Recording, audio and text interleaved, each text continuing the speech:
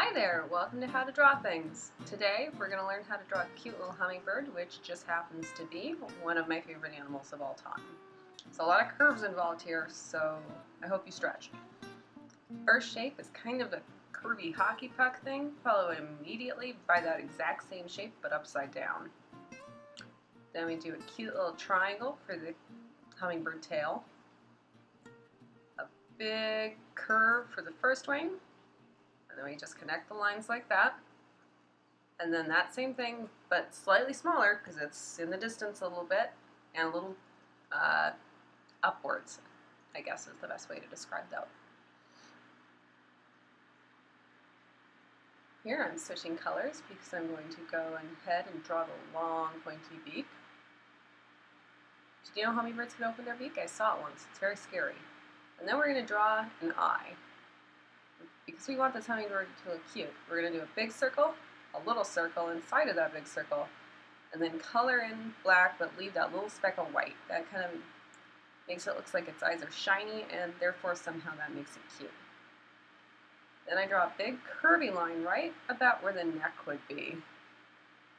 And we just kind of outline in that head in red. And then we're going to go ahead and color that in. I outline the eye so I don't accidentally draw over it. I'm kind of a wild and crazy colorer, so I try to make my stuff as mistake-proof as possible. And again, I use markers, so I really try to not have as much overlap as possible. That way the paper doesn't get too wet and it doesn't start wrinkling or smearing.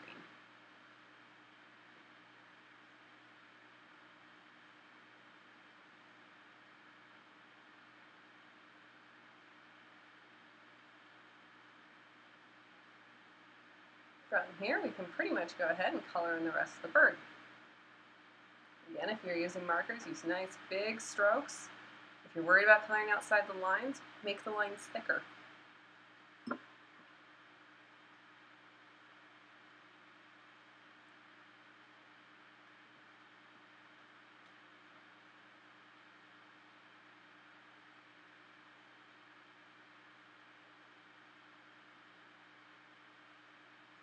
I suppose at this point, if you wanted to, you could add tiny little claw feet for the hummingbird. My hummingbird is flying though, so you don't usually see too much of their feet when they're flying, only if you're paying really close attention.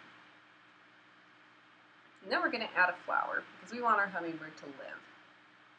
So I do a big, kind of a wide V or U shape and then draw little petals in it, so it's a nice petally flower. Now, not a lot of people know this, but hummingbirds actually don't just drink flower water. In fact, flower water is kind of like soda or coffee for hummingbirds. What hummingbirds actually need to survive is protein, and they get that from bugs. Hummingbirds actually eat bugs. They'll steal them from spider webs. I just thought that was kind of cool.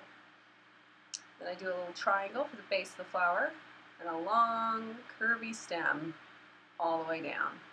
Then I'm going to do little leaves. I alternate either side, kind of an odd even pattern there. And then just do the little curvy shapes on either side. You can color these in if you want. I kind of like the way they look outlined, so I am just going to leave them.